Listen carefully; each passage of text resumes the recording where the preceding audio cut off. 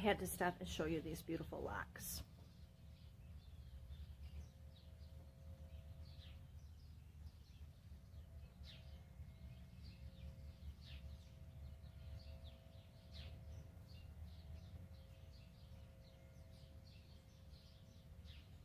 Isn't that a gorgeous fleece? Okay, back to skirting. Okay, it's a different day and I'm back down in the barn and I'm going to work on the white fleeces today. And I really am anxious to show you guys those. I'm very pleased, especially with the two daughters of Quincy, the Corriedale ram that I used a couple of years ago. So from a pedigreed ram and some of our old bloodlines of girls, and the fleeces did not disappoint. They're just beautiful. So my gray fleeces are all spoken for, and so I just thought, I really hope someone takes advantage of these beautiful white fleeces. I'll be keeping a little bit for myself, of course. So it's an overcast day and I've got the door partially closed, but I can see maybe I'm going to have to shut it the rest of the way. Too much sunlight coming in. But let's get started on that, and I hope you can see some of the sheep in the background here. So I'll just do that real quickly and show you a little bit of the white Corriedale fleeces from the 2022 shearing. Okay? I did go ahead and shut that door. And I've got another door over here that's banging a little bit. So hopefully it's not too distracting, but we're not going to be down here too long. So this is from Sunday. I had it written down as solo, but this is from Sunday. And Sunday is Weezer's daughter. We saw Weezer's fleece just a bit ago, and so I would have expected a very nice fleece from her. She's got one of my best fleeces, so we'll do some skirting on that and then show you a close-up and the staple length on this beautiful fleece. And Sunday was a twin.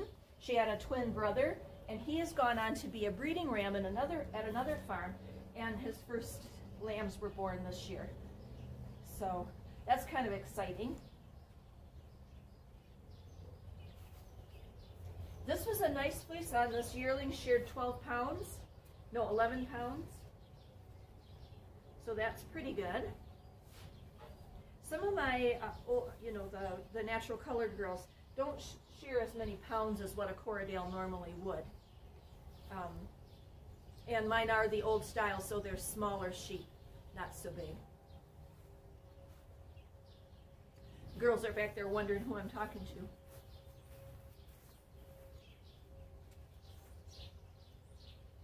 This was a coated fleece, and it is a first shear, so it's a lamb fleece. It looks like old lace.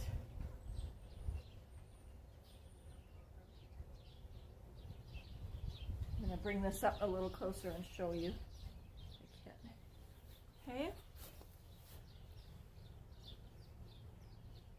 Can you see that? I think it's focusing. Yeah. And that must be about a 4-inch staple length, I'm thinking. Isn't that gorgeous?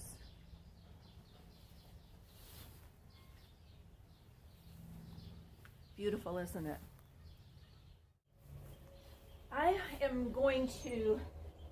I've just done kind of a rough skirting on this fleece, and I think, and I'm going to leave it aired out, or laying out here to air out a little bit, and then I'm going to go back and skirt it again. It's a little bigger than what the small skirting table is that I've got set up, and I'm having a hard time working around it without it ending up down on the ground and dragging in the dirt and in the chaff. So I think I'm going to go ahead, leave it lay here. I've got the door shut so the wind isn't going to blow it off the table, and then I'll come back and finish skirting it. There was quite a bit around, you know, that would have been along her sides that wasn't under the coat, that's was very wet and dirty, not with chaff as much as just from laying around in the winter time. So there might only be, it'll be a smaller fleece after I skirt away the parts that aren't prime, that I'll probably keep for myself. So, but it does look like it's going to be a beautiful fleece, and just I can't wait to sample it. I just wanted to let you know that I haven't had the chance to wash and sample those 2 white fleeces yet.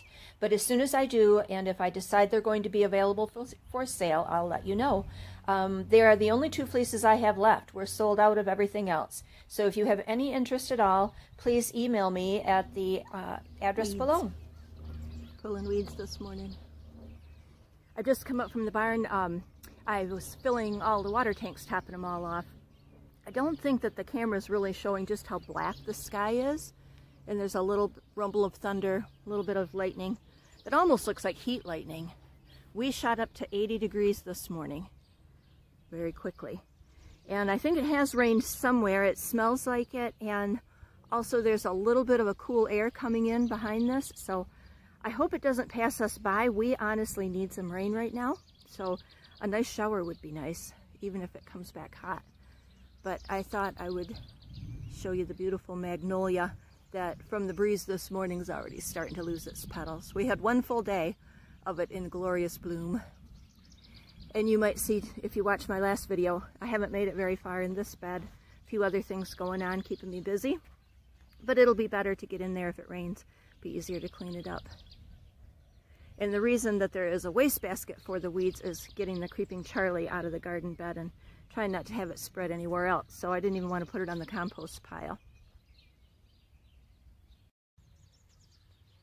The cherry tree is beautiful right now, but it's almost gone by. A lot of petals have come off. Walk up a little closer and show you.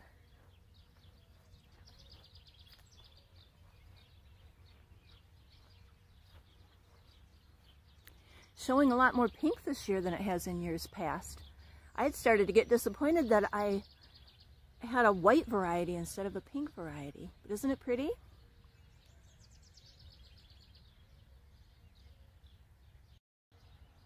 It's been absolutely loaded with bumblebees, mason bees, hummingbirds, and a few early honeybees, I think. But one reason I think we might be getting rain is you'll notice that there's no bee activity in here right now, no pollinator activity, and there are only a few birds flitting around, and they're going fast and low. So wonder if there is a rain coming.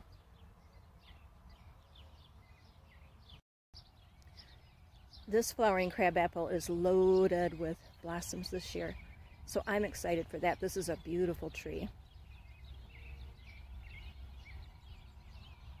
And I see it right out my kitchen window. Broccoli and cabbage under here. Hopefully that will give it a little bit of shade too if we have these few hot days. Then it's supposed to turn chilly again, so fingers crossed that that's survives. Leave you with this little bronze fennel coming up from seed from last year, and I'm feeling a few sprinkles, so possibility of some rain. I hope you've enjoyed this quick little walk around the garden. You can see how far behind we are, it seems like anyway, for the season, but things are coming. How about your garden? What's happening in there? Leave me a comment and let me know.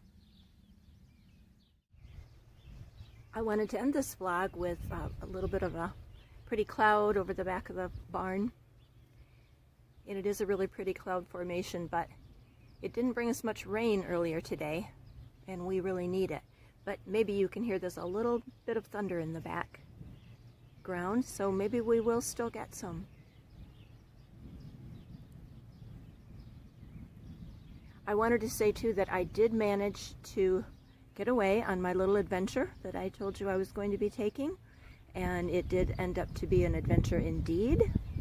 Enough so that it's going to deserve a video all on its own. So that will be coming up here soon, I hope. And just to give you a little hint about what it involved, I'm going to leave a few pictures here at the end of this video and then leave you guessing. Thank you for continuing to follow along on my journey. You can find me on Ravelry as mywoolmitten, and there is a link below to my new email address where you can contact me I still don't have the Instagram situation straightened out. So for now, it's either through the email, or of course you can leave a comment here on YouTube, or you can contact me on Ravelry if you participate in Ravelry at all. So I hope to be back real soon to fill you in on what the adventure involved. Take care and have a wonderful week wherever you're at.